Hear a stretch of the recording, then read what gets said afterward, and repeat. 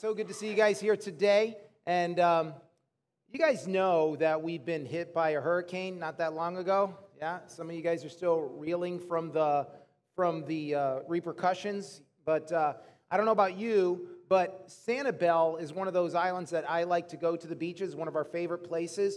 Do you know that Sanibel is like now open?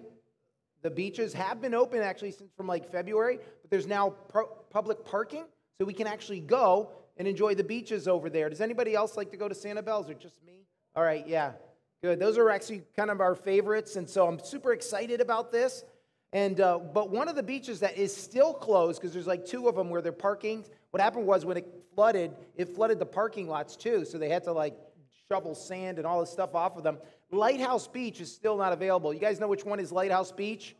That's the one when you're driving over the causeway and you look to the left, you see the lighthouse, of course, Lighthouse Beach. And when we first got to this area, we would go to Sanibel, try out the different beaches. And I got to be honest, Lighthouse Beach is not like one of my favorites. And I think it's because the water breaks on it, because half the beach is wrapped around to the north side. And so it's kind of weird. And I like to go to Bowman's Beach. And so we would go quite often, especially in the summer. So I'm so looking forward to that, because just a day at the beach with the kids is a lot of fun. And as we would drive over, like every single time, my son, Woody, he loves Lighthouse Beach. And I think the only reason he loves it is because there's a lighthouse, right? So as we would drive over the causeway, he would always say to me, let's go to Lighthouse Beach. And we're all like, we're going to Bowman's, but he's like, he's young. And especially a couple years ago, like he's 6 now. So like when he was about 3 or 4, he would go, Lighthouse Beach. And we'd say, no, we're not going to go to Lighthouse Beach. And he'd be like, no, but I want to go to Lighthouse Beach. So what we got in the habit of saying as we were driving over there is, I'm sorry, Woody, Lighthouse Beach is closed today. Yeah, I know. But it was so much better than the incessant Lighthouse Beach. You know how it is. Like kids, are we there yet? Are we there? A little bit farther. Are we there yet? Right? He will not let it go if we're driving over there and we're trying to say no, because he's like a little lawyer. I've learned this about my son, and it's something that he'll say to you if you walk up to him and he starts saying to you, let me tell you something. He preempts the whole conversation. He preempts whatever the situation is so he can start lawyering you right away, okay? So I'm like, I can't deal with this while we're driving over here every single time we go to Sanibel. So we kept saying, Lighthouse Beach, I'm sorry, Woody, it's closed, okay? So one time we're driving over there, and he says, let's go to Lighthouse Beach. Of course, we were going to go to Bowman, so I said, I'm sorry, Woody, Lighthouse Beach is closed. And all of a sudden, he just breaks down crying. Not again! He's like screaming and yelling, and I'm like, I see my son brokenhearted over Lighthouse Beach being closed, and I thought he would forget every time. Like, this is not that big a deal. Like, you just want it in a minute to be over. You know how kids are. They want something, but then 5 minutes later, they forget. I guess he'd been storing this up and remembering it, because he just breaks down crying, and I'm looking over him, and I'm like feeling brokenhearted for a minute. You know, parents, when you're just like, man, did I just do that to my child? You're thinking, right? And I'm like, oh, man. And so I said, all right, Woody. And the next time we went to Lighthouse Beach, okay?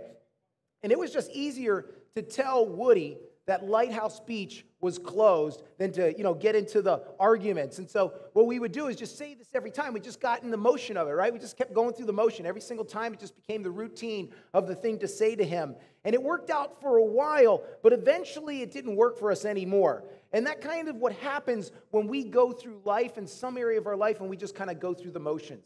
And have you ever been going through the motions in your life? And maybe you walked in here today and you're like, well, I feel a little bit like I'm going through the motions in some area of my life. But this probably happened to you. I'm sure we've all done it, right? You're working at your job and you're at your computer and you just decide to check Facebook, or you got some kind of like little ping notification that goes up and you start looking at that. And you're like, before you know it, you're there for like 15 minutes or more, right? And then the boss walks by, right? And you're like, oh, wait a minute. Yep, I'm going to order that right now. You like start acting like you're doing something else than Facebook, right? You're like, okay, just go through the motions, not really ordering anything, right? Or pick up the phone call. Yes, okay, yeah, right? Because you don't want them to know like you were just doing something else. Or maybe perhaps I remember when I was in cross country. That's a sport when you're in high school, and that's where you run like 3 miles all over the place and you try to win that race. Well, I remember one of the first races, and I really didn't want to finish the race, and so I faked an injury. That's right, I faked it, and I came limping in at the end. I was just kind of going through the motions. I'm like, I just didn't feel like running this race, and so I did that. And maybe you've done that too, or maybe you've gone through the motions somewhere else. Sometimes it's in our marriage, right? We're kind of doing what we're supposed to do, but our heart's really not into it, right? And you might go through a season of that, or you might be in that right now. You're just going, yeah, I know, it's kind of just kind of doing it, just kind of living. Or maybe you're going through a tough time, and so you've been going through some difficulties in your life, and you know everybody, especially when you come to church, how's it going? How you doing? Sometimes they add a brother or a sister to that. How you doing, brother? And you don't want to tell them everything that's going on, so you're just like, fine, everything's good, right? You're going through the motions, but you're not really, there's something else going on underneath. Or maybe you've kind of just checked out on life. You've been going and you're just like, nothing's been working out for me. I'm kind of disappointed. My life doesn't seem where it's supposed to be. And we're just kind of checking the boxes. We're getting up, we're going to work, we're doing the things that we need to do, but we're just kind of going through the motions in our lives. And so for some of us too, this can even, if you're a Christian and you know God, sometimes it happens with God. It happens to all of us, right? You're just like, well, just not into it today. You ever feel that way? Just like, I'm not into it. Don't feel like praying. Don't feel like reading my Bible. I'm not sure I want to even go to church. Let's just stay in it. It's Mother's Day. Let's just go to brunch, right? And sometimes we feel that way. We're just like, well, we go through the motions. But if you've ever gone through the motions before, somewhere in your life, I bet you found this out. Going through the motions doesn't produce the results you're looking for, does it?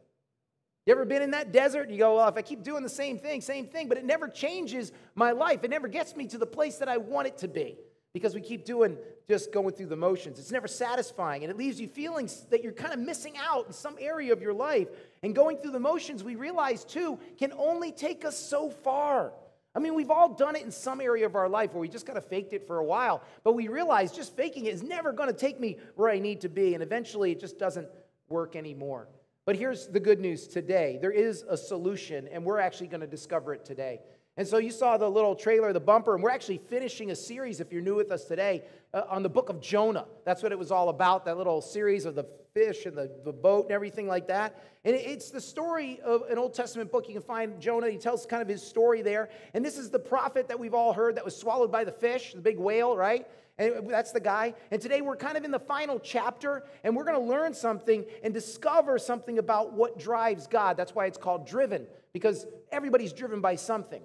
I mean, God is motivated by something, and we're going to kind of discover that a little bit today. And because he is on a relentless pursuit of second chances. As we go through the book of Jonah, that's all you see. He's giving Jonah second chances. He's giving the Ninevites second chances. He keeps giving everybody second chances. And he continues to give us grace even when we don't deserve it. So if you're joining us for like the first time, you haven't been with us for the series, I'm going to kind of catch you up to the story with like a Cliff Notes version. So God calls his prophet Jonah. Jonah was a prophet who used to speak for God to other people. And he calls him and he says, now go to the Ninevites and preach to them. But Jonah doesn't want to go there. So instead he jumps on a boat and he heads in the opposite direction. And so while he's in that boat, God sends a big storm after him, so violent that it's threatening the lives of the people. They're unloading all the cargo. The ship's going to sink. And so in their dismay, the sailors are looking around. They find Jonah asleep at the bottom of the boat. They get him and discover that the reason this is happening is because Jonah is running from his God.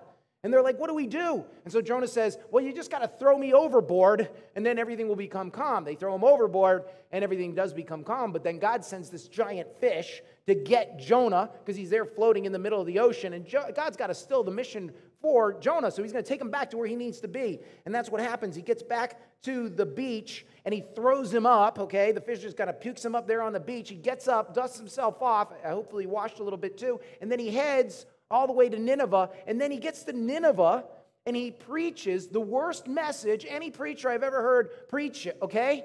But he also creates the greatest revival that we know about in history. Like 600,000 people decide to repent, from the king all the way down to the cows. They start repenting by wearing sackcloth and ashes and praying to God and crying out to him, and there's this great revival. And so the story would be awesome if it ended here, wouldn't it? I mean, we'd all be like, yeah, Jonah's like the best preacher I've ever seen throughout history, you know? We'd be giving high fives and fist bumps and everybody's rejoicing, and that's what you would expect. But that's not what happened. Someone is not rejoicing. In fact, we're going to pick it up right here in Jonah chapter 4. Listen what he says. But it displeased Jonah exceedingly, and he became angry. And so he prayed to the Lord and said, Lord, was not this what I said when I was still in my country? Therefore, I fled previously to Tarshish. That was Spain. That's what boat he took to get way away from there. For I know that you are a gracious and merciful God, slow to anger and abundant in loving kindness, one who relents from doing harm. Therefore, O Lord, please take my life from me, for it is better for me to die than to live. And then the Lord said, is it right for you to be angry, Jonah? I mean, Jonah here is mad. I knew this was going to happen, he says. He's upset that they actually responded to the message. That's why he didn't want to go in the first place. And that's why he teaches, all he says is like 8 words. 40 days and Nineveh will be overthrown. That's all he says. He doesn't offer grace. He doesn't offer a solution. He just says, you guys are pretty much doomed and I'm out of here. Boom, right? And they all repent over this message. And so he's like, this isn't what I said to you, God. Isn't this what I told you when I was back in my country, that you were just going to be merciful to them and you're going to forgive these guys? This is what the very thing I was afraid of. And he's like thinking, if we could just kind of continue the thought there, he's probably like, didn't you see all that these guys are doing? I mean, come on, really? Don't you know that they did? I mean, they kill women and children just for the fun of it. They have no respect for life when they would take over a country, because the Assyrians at this time are the world power, if you will. And they're like dominating the world. But every time they went to a village or a city, they would just wipe it out. I mean, they would stack the skulls in a giant pyramid after they killed all of the military men so that no one would want to fight them and be like afraid of them. And they did this everywhere they went. And Jonah's like, God, haven't you seen all of that? And you want to forgive these guys? I knew this was going to happen. I knew you were gracious and merciful. It's interesting that Jonah here has kind of the correct theology. That theology means that we believe what God believes, right? We understand God. Like, he understands God at this point. He knows that God is loving and forgiving. How does Jonah know this, right? How does he know? I mean, isn't this the God of the Old Testament? I mean, isn't this the God, like, the first few thousand years, like, he has to have his coffee. He hasn't fully gotten up. It's like us before noon, before 10 o'clock in the morning, right? It's like he's grumpy in the Old Testament. We all look at God in the Old Testament. We say, like, yeah, he was not merciful. He just wanted to judge people. And yet, Jonah's in the Old Testament. And he's like, no. I know that you're merciful, God. One, I mean, he experienced it himself. I mean, he runs away from God when God tells him to do something. And if it was me and I was God, I'm like, you want to run away? Fine. Lightning bolt, right? And just shoot him. But instead, he kind of goes after him. Like, he bothers to chase after him and even send a fish to go get him. I mean, I'm sure it wasn't pleasant in the fish, but listen, you got back to the shore, right? And he's like, God sends something to go after him. And what's kind of interesting is that when Jonah says that to God, I know you are merciful. I know that you're slow to anger. He's actually quoting the Old Testament. He's quoting the book of Exodus when Moses brought him the 10 Commandments, all the judgment and all that stuff. I put it in the outline. It's up here on the screen. He says, the Lord, the compassionate and gracious God, slow to anger, abounding in love and faithfulness, maintaining love to thousands and forgiving wickedness, rebellion, and sins. Like, I know this. We know all this, God. We know this about you. He knows God is gracious, but he doesn't agree with God on this one, does he? No, God, I mean, the grace is for other people, but really, the Ninevites, it's not really for them. And at first glance, it seemed like Jonah was on the same page with God. At first glance, if we look at it, right? Because after he kind of comes out of the belly of the fish, he does go to Nineveh, and he does preach the message. But the problem is, his heart really isn't in it.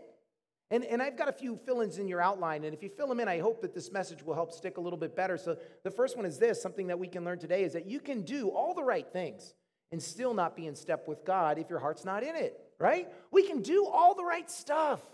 We can practice whatever it is, but if our heart's not in it, we're still not going to be in step with God, because even though we obeyed God, he's like, God, I just don't agree with you on what's going on here.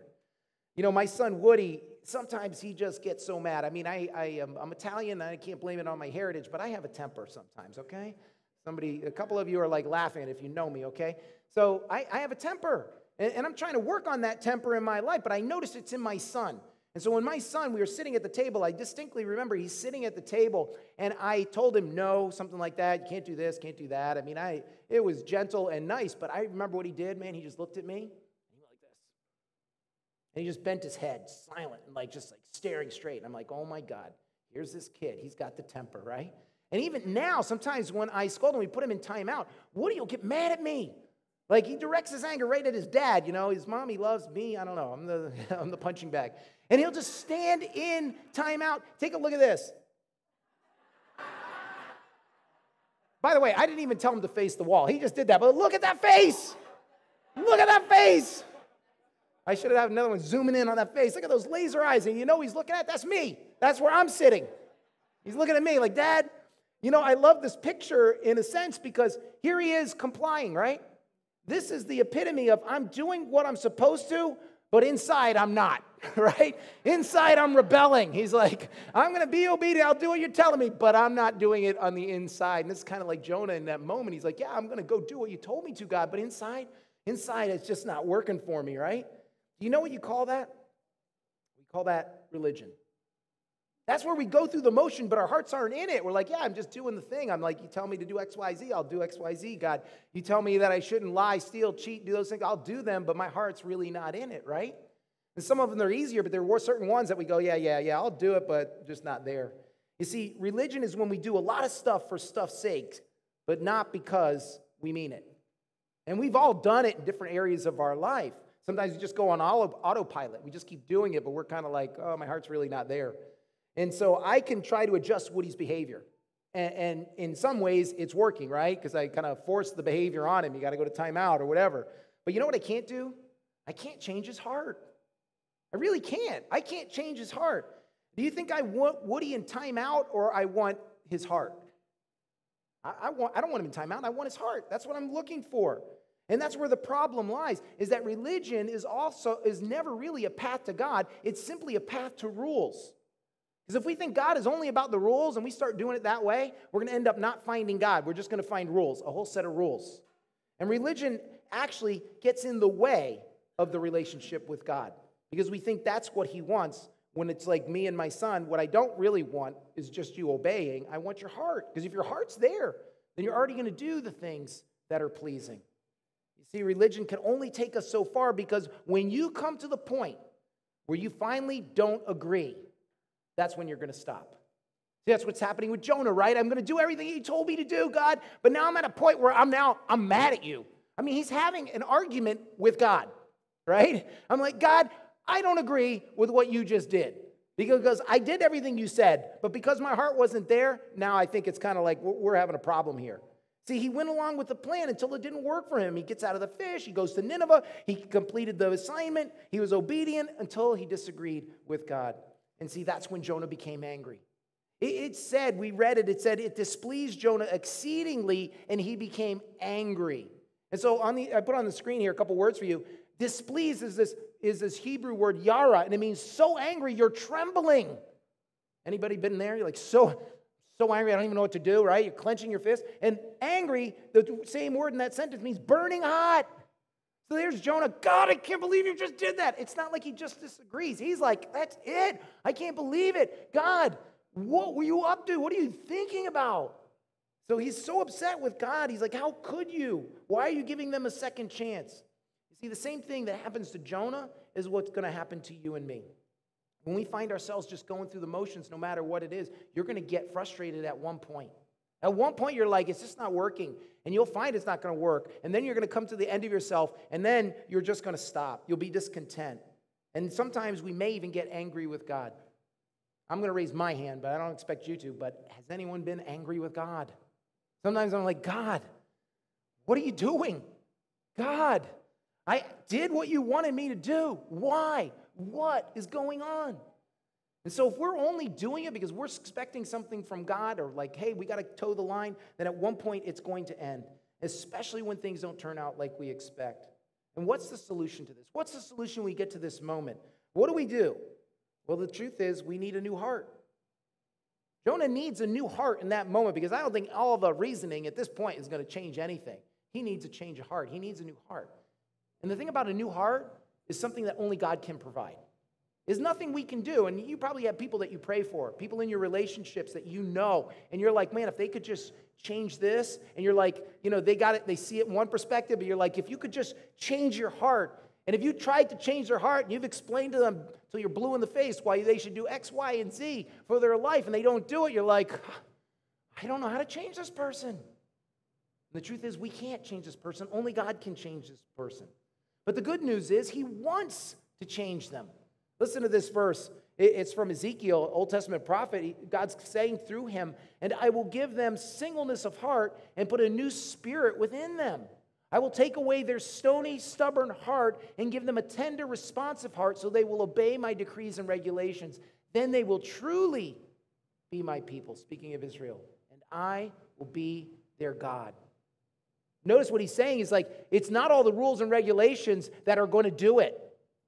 It's the heart first, and then they'll truly be his people, because the path to God isn't found through religion and rules. It's found through the relationship that you have with him. You see, God can do that in your life today. If you're thinking about like, oh, well, there is some things that you're talking about and it's kind of resonating with me, I want you to know that God can do that today. And we'll talk about that a little bit more later, because there's still a few more verses left to the story, so we're going to continue here.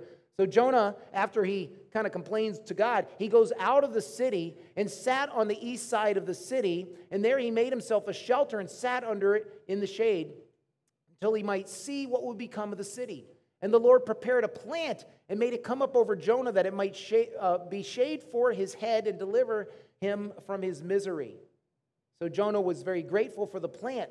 But as morning dawned the next day, God prepared a worm, and it so damaged the plant that it withered. And it happened when the sun arose that God prepared a vehement east wind, and the sun beat on Jonah's head so that he grew faint.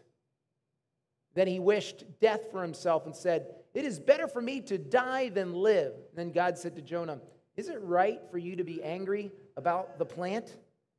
Jonah is like mad at God, comes out of the city, right? And now he's done preaching. I mean, it took him 3 days to preach to the whole city. So he had to walk through the whole city making this prayer, preaching. But remember, he says in 40 days, yet 40 days, it'll be overturned. So now he's going to sit there and go, okay, maybe God still will destroy them, right? So he finds a vantage point, some box seats somewhere where he can look over the city and go, okay, I'm just going to sit here and wait and see if God actually destroys them instead, right? Maybe this repentance thing won't really work out, and maybe they'll just die, right? So he's sitting there, and he's hoping they'll be destroyed. And as he's waiting, God makes this plant grow. In the next verse, you can see it kind of comes in overnight, basically, and it goes the next day. And a lot of people, scholars believe it was called a castor bean plant. Those actually grow very quickly in dry, arid places. I got a picture of one just for you. See this guy up on the top? So it's big and leafy, and this thing will grow very quickly, and it survives in arid climates. But if you attack the stalk of this plant, like if you damage it, it withers and dies pretty quickly. So maybe this is the plant, I don't know. God puts this plant up for him. But then it's kind of interesting. He makes a plant grow, but then he also brings out a worm. And he says, okay, he gets the worm to attack the plant so that the plant actually dies. And so now the sun, and he creates even a hot wind on Jonah, right? And Jonah's like burning under the hot wind. His throat's dry. Sun's beating on his head. God created that for him to happen, and he's uncomfortable. He's angry about the Ninevites. He's angry with God. He's angry about the plant. He's so miserable. He's just like, I just want to die. I'm so sick of this. It didn't turn out, and I'm miserable, so why don't you just kill me, right? And if I'm watching this story unfold, maybe you're looking at it too, and you're thinking, God, you seem a little schizophrenic here, right? You seem a little like you're flip-flopping. I mean, you're saving these guys, the Ninevites, and now Jonah's up there, and he's like, okay, well, I'll provide him a little bit of shade so he can watch, right? But then, no, we're not going to do that. Now I'll provide a worm, and it kills the plant, right? And now I'm even going to put a hot wind on him. I'm like, God, what is it? You save him. He goes on a journey. You save him with a fish. You do all these different things, but you're going back and forth, right? And he's doing this, though, for a reason, because he wants to reveal something about Jonah's heart. And that's the next thing in your fill-in is this. You can experience forgiveness and still not be forgiving if you're focused on worthiness. You can experience forgiveness and still not be forgiven if you're focused on worthiness. Jonah was upset that the plant is destroyed, but he's not upset at the idea that the Ninevites might be destroyed, right? It's like, okay, you're worried about this plant, but like these are a bunch of people over here. Like this kind of doesn't make sense. But why is he upset about that? I mean, it's pretty obvious in my opinion. If you read it, like he's mad because the plant was good to him, right? It's providing me shade. There's something that it's doing for me. It is somehow worthy because it's doing something good. But the Ninevites, man, they're wiping out all the people. They're torturing people. They're not good. They're not worthy. So like I'm mad about the plant. And he's like, are you right to be mad about the plant? He says to Jonah, he's like, yeah, I am, right? Because it was a benefit to him. You see, in Jonah's eyes, one deserved judgment and one didn't. Man, I can't believe you just got rid of this plant. Like, that's not right. That thing was good. That was beneficial to me. The other people, they weren't, so we should probably just get rid of them. He's like, why are you destroying an innocent plant, but then you're not destroying these horrible people? At our house, we have something, I hear my wife saying it all the time, we have something called the Fair Fairy. I think it comes from a book called Dog Man or something, but the Fair Fairy seems to arrive every time my kids start getting an argument over something like a toy, right? And here's what I always hear. That's not fair. That was mine. That's not fair. You did this. And if you've had kids and they come to you with a struggle that's going on, like, well, I hit her because she took my toy. Well, I only took my toy because you wouldn't talk to me. And then I don't know, did this, right? And you go back and forth. You never can get to the bottom of it, can you?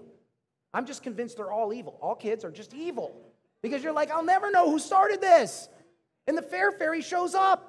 It's not fair, you did this. Yeah, but it's not fair, you did this, right? And we start comparing who's worthy or not. I'm like, the fair fairy doesn't know anything. The fair fairy can't decide this. And my wife starts saying that now. She goes, Charlotte, the fair fairy, I hear the fair fairy's here. Because it's like when you start comparing, we'll never understand who's worthy and who's not. Because the truth is, we're all probably a little messed up. In fact, that's what Jesus said. He tells this kind of parable to the crowd, and he's trying to get this point across. I put it up on the outline. Look at this. It says, then Jesus told the story to some who had great confidence in their own righteousness and scorned everyone else, okay? I'm deserving, you're not deserving is what was happening. He says, two men went to a temple to pray. One was a Pharisee, and the other was a despised tax collector. And the Pharisee stood by himself and prayed this prayer. I thank God that I'm not like the other people. They're cheaters and sinners and adulterers. I'm certainly not like that tax collector over there. I fast twice a week, and I give you 1/10 of my income. But the tax collector stood at a distance and dared not even lift his eyes to heaven as he prayed. Instead, he beat his chest with sorrow, saying, oh God, be merciful to me, for I am a sinner. Go ahead, next. I tell you, this sinner, not the Pharisee, returned home justified before God. For those who exalt themselves will be humbled, and those who humble themselves will be exalted. See, the Pharisee had a whole idea of what meant it to be deserving.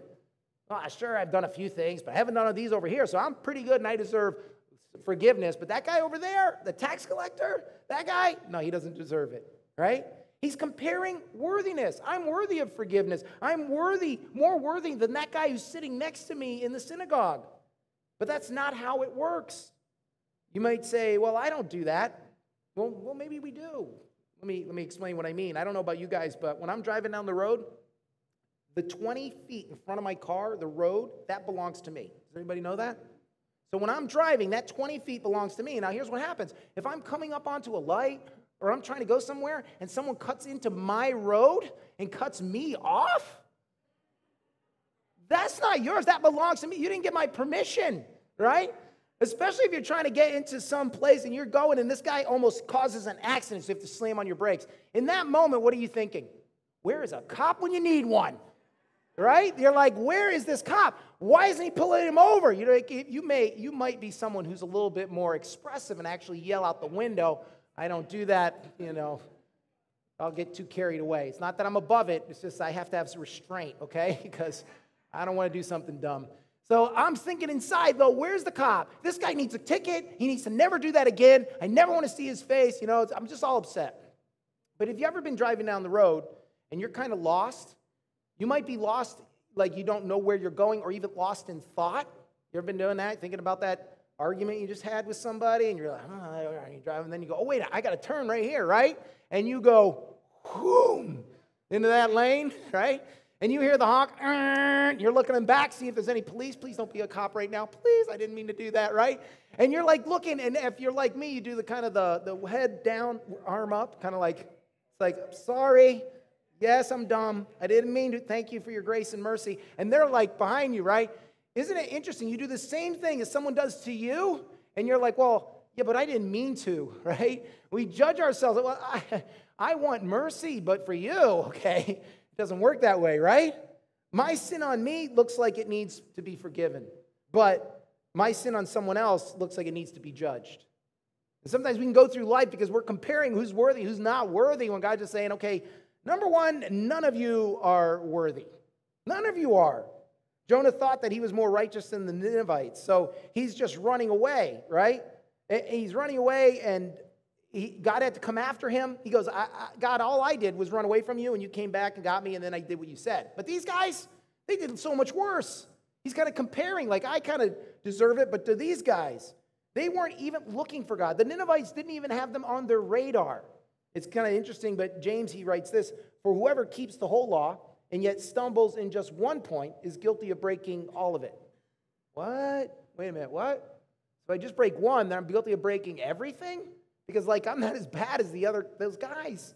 Yeah, I didn't obey. I kind of I didn't do what you said. But these guys, they're, like, so much worse.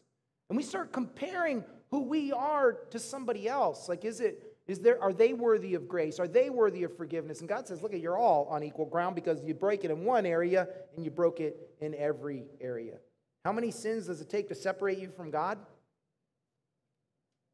That's it. That's it. And most of us, we've blown that already. All of us, we have. You see, forgiveness is not based on who is deserving or worthy. It's based on God's grace. Because God says, okay, yeah, I see all that, but you know what? I'm still going to choose to forgive you anyway. Ninevites, I know what you're doing, but I'm still going to choose to forgive you anyway. You see, it's not our worthiness. Well, we're going to finish up here. So then God said to Jonah, is it right for you to be angry about the plant? And he said, it's right for me to be angry, even to death. But the Lord said, you have had pity on the plant for which you have not labored, nor made it grow, which came up in a night and perished in a night. And should I not pity Nineveh, that great city of which more than 120,000 persons who can't discern between their right hand and their left, and much livestock?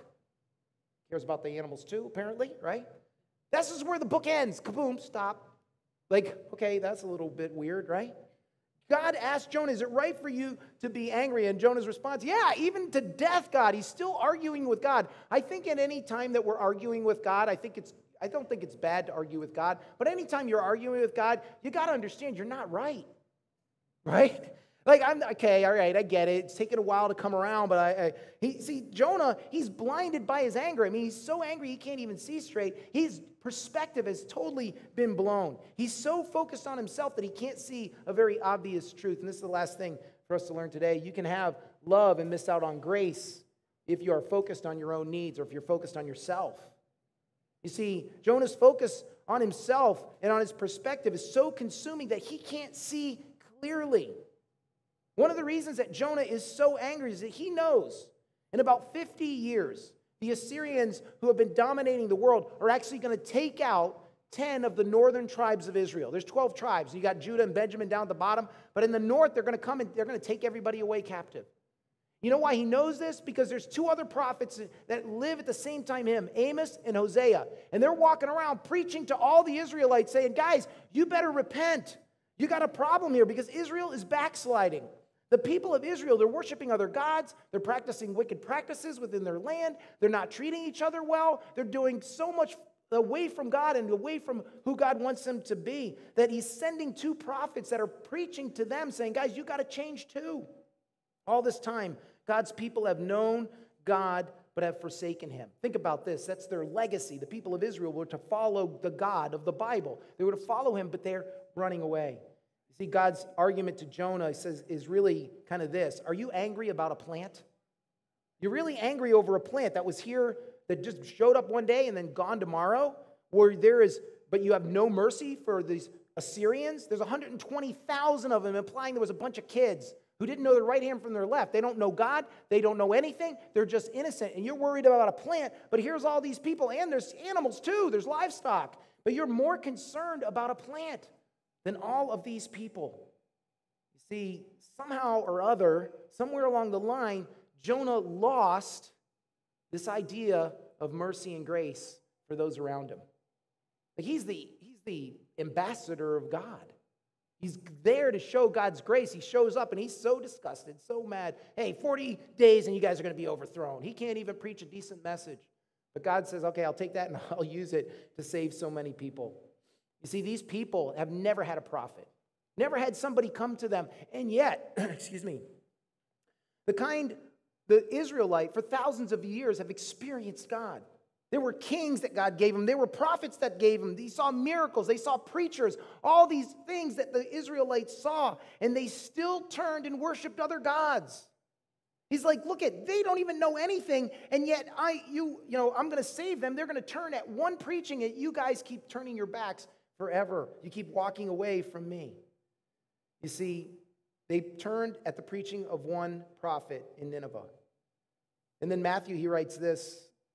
Says, and then he added, go and learn the meaning of this scripture. Almost as if he's speaking to Jonah. I want you to show mercy and not offer sacrifices, for I have come to call those who think they are righteous, not those who think they are called righteous, but those who know they are sinners. If we only have a heart that focuses on self, we're going to miss out on grace. Because God's got grace for each and every one of us. He wants to save everyone. Jonah knows that his heart is not in it, right? Jonah ends his final statement of God. This is how it ends. It's just left open-ended. We're not even sure what really happens. But Jonah's writing this book, so I kind of get the feeling that he finally gets it at one point, right? He finally understands because he leaves us hanging right there. But if you left it right there, Jonah would be in a pretty miserable place, wouldn't he be? Sitting on that hill, looking down, sun beating on him, not turning out the way he wanted because he's just going through the motions. You know, today if you walked in here and you're just going through the motions, you're probably discovering what we talked about at the very beginning is that it's not working out. It's just not working out for us. And if we really want to experience something different in our lives, then what we really need is a heart change. And maybe you walked in here today and you're like, yeah, I've been in this marriage right now, and I'm like, I've been going through the motions for quite some time. You know, the love is gone. And we've probably heard everybody say that, somebody that we've known at some point, right? I just don't love them anymore. It's not there. But we're kind of hanging on. We're just going through the motions. And nothing's changing, and we're not happy. Just like Jonah, we're just kind of miserable. Maybe you're like kind of giving up on life. God, you didn't show up when I thought you were going to show up. I mean, I expected to be here by now, or I expected you to do this. And so we're still trudging along, and we're just kind of going through the motions, but our heart's not in it. We just kind of like, okay, don't know where to go from here, but I guess I just keep moving forward. Maybe it's something else. It's your kids or family, or maybe it's your job. This isn't the job that I wanted. This is my business. Didn't turn out the way I thought it was going to be, God. And so we just keep going through the motions. And God's here to say, listen, I love you. And I've got so much better for you. But you got to let me in, and you got to let me change your heart. And most of us know that. In fact, sometimes we've even cried out, God, help me to love this person. Help me to find that joy. Help me to get over this thing that happened to me so long ago. And sometimes we hold on to the wrong thing. You know, emotion can be a powerful thing. Because somehow emotion makes us feel alive, even if it's the wrong emotion. You ever notice that? I'm going to hold on to that anger. I'm going to hold on to that bitterness. I'm going to hold on to whatever it is. And so we're holding on to these things and going through the motions, and we're still upset, and we can't understand why. Because God's like, you just got to release it. You got to let it go. Jonah, if you could just see things the way I see things, you could be rejoicing with me right now of the greatest revival that's ever taken place. You know, there's kind of a thing that I don't know if Jonah really realizes this. He knows that God is going to use Assyria as the instrument to kind of discipline Israel because they're not following God. So he's going to allow this nation to come in and take them away so that they'll wake them up and see God again. And what I don't think he understands is you're going there so that they'll change their habits.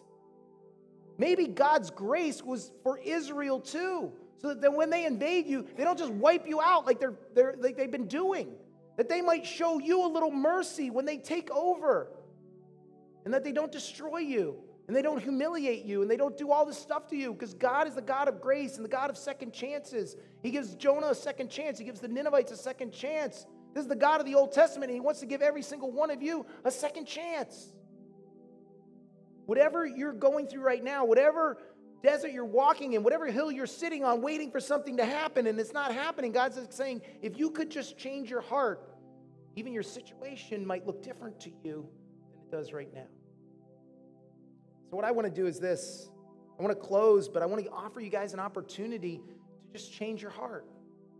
And we're going to do that in two ways, because some of us are Christians and we've been kind of going through the motions. We're checking the boxes. Yeah, I read my Bible, I pray, I come to church, but I'm just not into it. Well, maybe for us, we could say, God, can you transform my heart? Because he has the power to do it. And for some of us here also, we've never given our lives to God. We've never given him that heart. We never invited him in because we've been Jonah. We've decided we're going to do it our way and continue to do it our way. When the Jewish people celebrate Yom Kippur, which is the Day of Atonement, where they sacrifice an animal for the whole sins of the people, they have this ritual where they say, I am Jonah. I am Jonah. And at one point, we have to recognize, I'm Jonah too.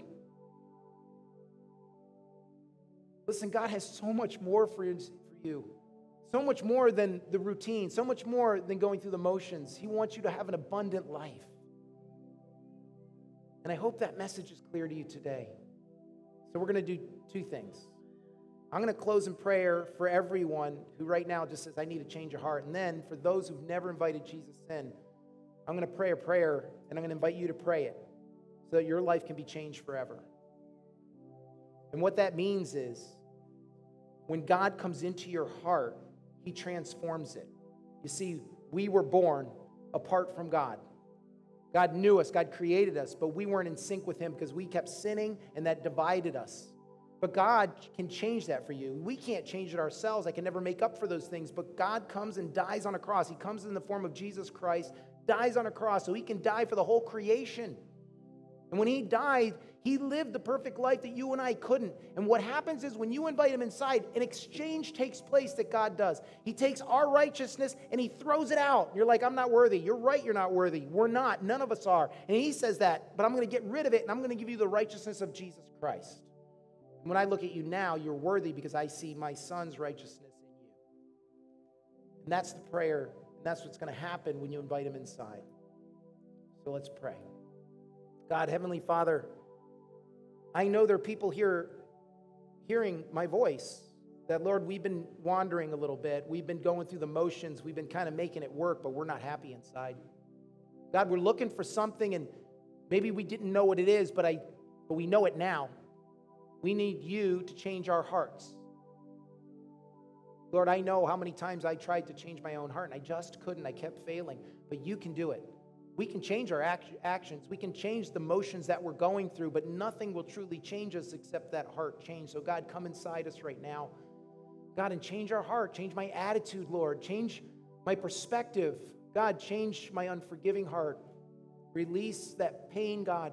Help me give you my anger. Help me give you my negativity. God, help me to give you all the things that I just am sick of carrying.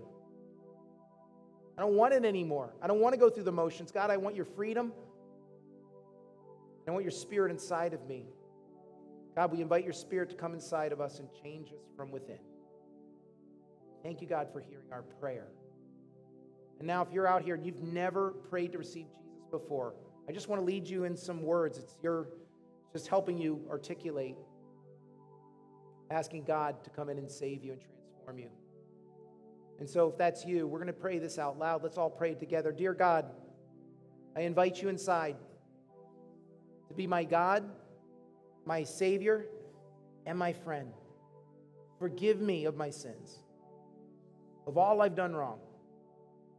I've decided today to follow you, Jesus, from this day forever. I'm yours and you're mine. I'm not going through the motions anymore. In Jesus' name, amen. Amen.